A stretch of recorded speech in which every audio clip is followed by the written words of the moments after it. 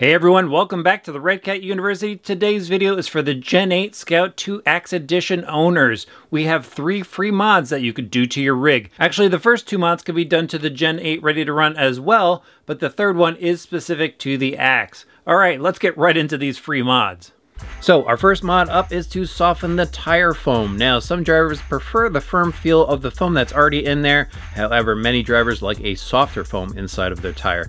Now to soften up that foam, all we're going to do is take it out of the tire and boil it in hot water. So you're going to have to remove the wheel with your 7mm box wrench, and then using a 1.5mm hex driver, you're going to remove all the screws that hold the B-lock rings to the wheel. Once the rings are off, remove the tire from the wheel and slip the insert out.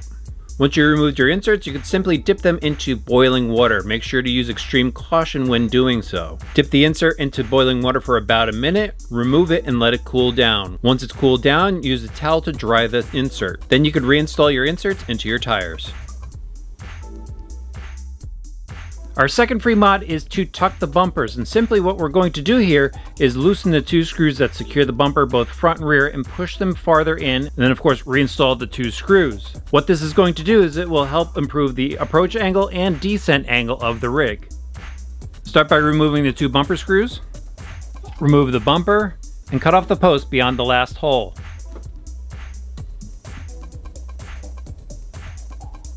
Slide the bumper all the way back into the mount until you can see the 2 holes, and reinstall your screws. Repeat the process for the rear, however you don't need to cut off the end of the post. Slide in the bumper to the desired position, line up the nearest hole and reinstall the screws. Once you've tucked the bumpers, you may have to trim the body for clearance.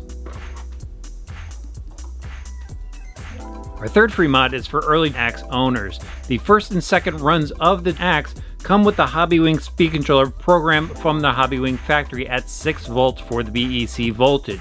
As you know, the Reefs Servo will handle up to 7.4 volts. So in order to get the maximum performance out of the Reefs Servo, you could use the Hobbywing app to reprogram the speed controller for maximum voltage. Start by downloading the Hobbywing app and pair it with your ESC. Once you've done so, go into the parameters mode, tap crawler, and scroll down to BEC voltage. Here you could select 7.4 volts, save, hit OK, and now your servo will be operating at 7.4 volts. Redcat is working with Hobbywing, so future Axe kits come programmed at 7.4 volts for the servo. Alright, that wraps up our 3 free mods. We hope this helped you out and leads some more fun with your Redcat Racing Gen 8 Axe Scout 2. If you have any questions or comments, please put it in the section below. While you're there, hit that subscribe button and the notifications bell, and we'll see you back soon for more Redcat Racing how-to videos.